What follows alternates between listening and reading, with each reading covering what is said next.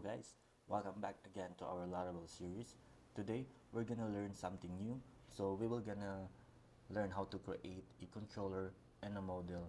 So let's go ahead and start it. I have here my terminal open and my Laravel app running on port 8000. So we will create now our first controller. When creating a controller, we'll just need the artisan command. Let's type here php artisan make colon then controller space your controller name.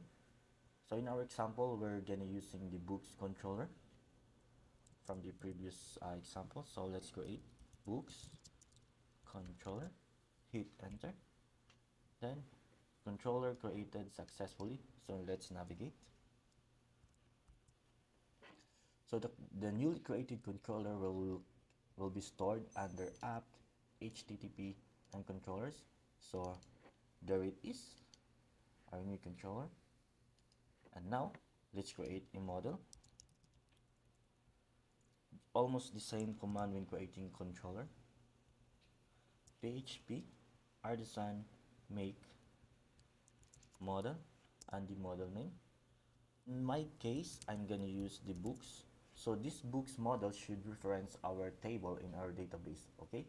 So if you have a table named fruits, then you should create a model named fruits also, just to avoid confusion. But you can make any model name as you want. But in our case, let's just create a books.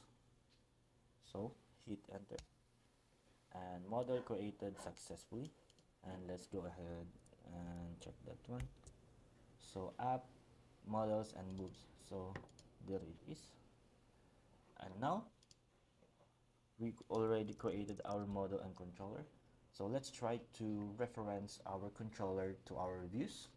So let's just use our previous views that we created before from our previous tutorial. So let's go ahead in routes and web.php and let's find the books API or the books route. So there it is. As you can see, I have a group route named books, and inside of it I have the initial index and the dynamic route. So as you can see, we just return here a plain text in the callback function. So what I'm gonna doing right now is instead of manually entering this function, what I'm gonna do is get rid of this and I will create that function or move that function to our books controller. So let's open up the controller under app, HTTP controllers, and books. So here I'm gonna create a function that I'm gonna referencing to the web route. Public function index. You can make any function name as you want. So let's return here. Return this plain all books from controller. So hit save and let's reference this one, the index function to our controller. So here we're gonna need to pass the controller.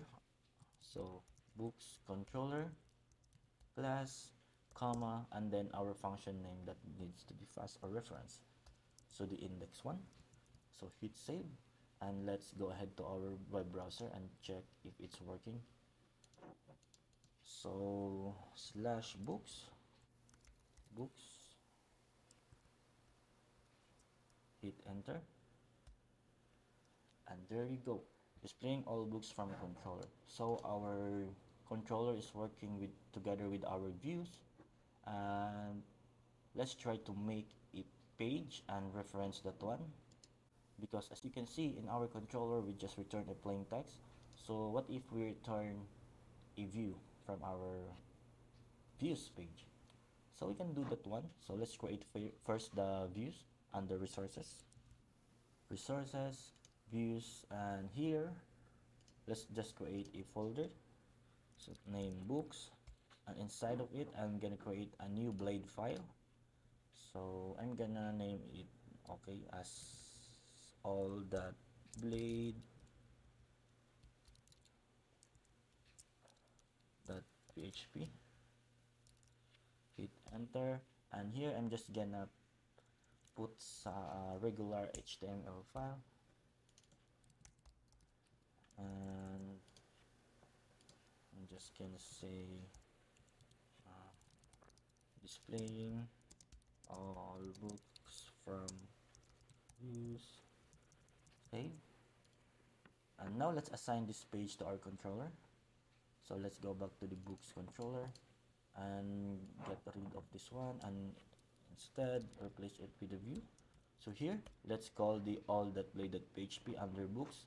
So to do that, let's just declare the books folder that all. So this reference to the all.plays under books folder. So let's go ahead and check this out. Refresh our browser, and here displaying all books from view, so it's working now. So let's pass some data. Let's say for example we have the book title here.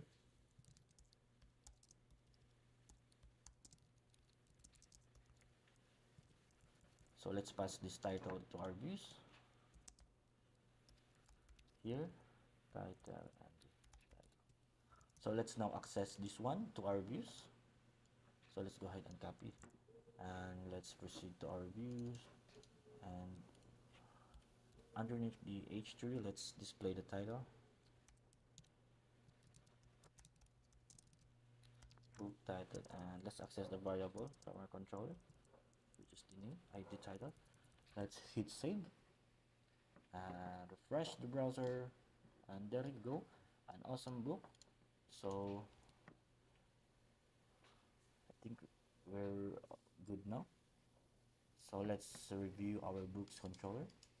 So that's how you create a simple controller. And next, let's create a CRUD based controller. So this is helpful when we know that our app needs a CRUD, or some pages needs CRUD operation. So create, read, update, and delete. So let's create the controller for that. But now let's just gonna delete this books controller. Let's delete this one and create the books controller again using CRUD. So I'm gonna take back the command. There you go. So PHP artisan make controller books controller, and space, let's just add a flag here, so a resource flag, then hit enter. So created successfully. So let's take a look on the books controller. Let's open this one. There you go. As you can see, there's already a predefined functions. First one, the index. So this one is used to display the listing of the resource. So here we can display the all books, and create. We have the create function. Show the form for create a new resource. So let's return the view for the book creation or book saving. And we have the store function. So this function will store a newly created resource in storage or in our database. So in store we don't return a view, so this is only a pure function or pure database saving. And show, this will display the specified resource. And edit, show the form for editing the specified resource, so more likely a create form. And update, this one for the update, and destroy, this one for the deletion of our resource or our record. And let's supply first the index. So here let's return the view books that all, title, an awesome title.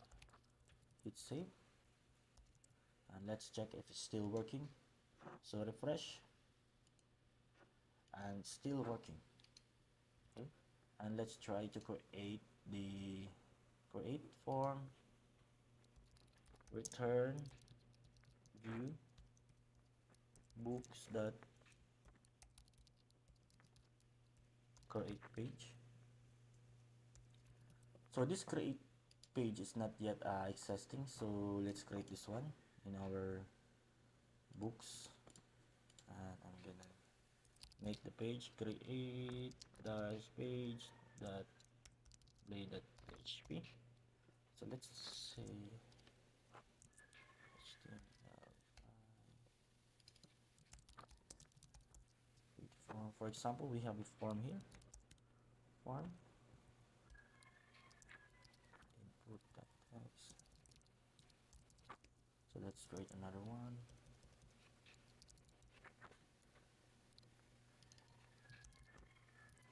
So we will not do the saving right now, so let's do that on the next video or on the future video. Okay, let's go ahead and reference that one. Oh, we already did. And let's check if it's working. So refresh, then what, for example, let's add a button here in our books all. So, for example, we have a link here.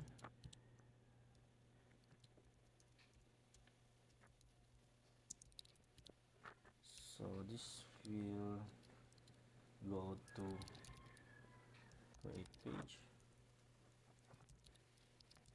create new book. I think we are missing this one, books. Save. So let's create the route for that one. So let's go ahead in the web.php and let's just remove this one. We don't need that one. So I'm just gonna copy and paste this one and create. And this create route should point to the create page.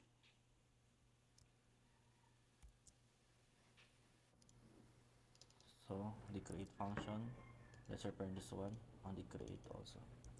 So save and let's try. Let's rename this one. Where is the all that played? So we only define create, not create page. So refresh and click, and there you go. Our form is now displayed. Oh, I think we're good. So right now we learn how to create a plain controller and a resource controller. That's it, guys. So thanks for watching this video. I hope you learned something new. So if you like this video, please subscribe to my channel. So thank you guys and see you on the next video.